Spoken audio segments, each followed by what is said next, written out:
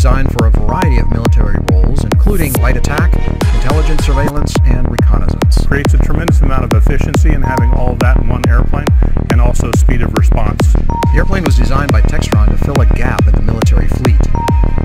Airplanes like the A4, the A7, the A6 were all retiring and leaving a vacancy in the middle of that operating area. The project was funded completely by Textron, no government dollars used.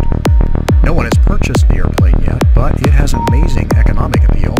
Many of the parts used in the Scorpion come from Cessna's Citation jets. The engines and avionics, all the way down to the clasps on the cargo doors, come from the CJ line.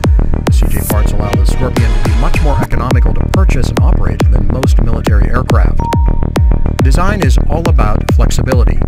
There is about on the order of 80 cubic feet of empty space in the belly of the airplane for sensors of your choosing.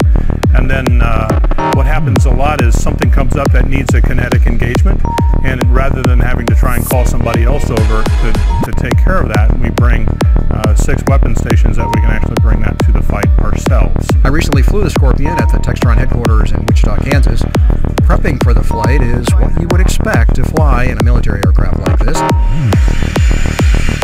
In flight, the experience feels, well, much more civilian.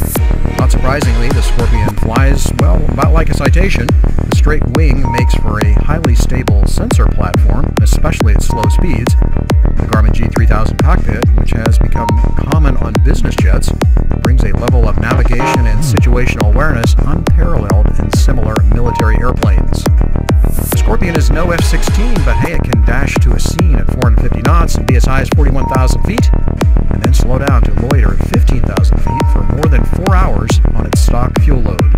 The answer everyone wants to know is, will militaries and other government organizations around the world recognize the value of such an airplane? In the future, will the Scorpion sting the bad guys, or the hand that created it? Tom Haynes, AOPA Live.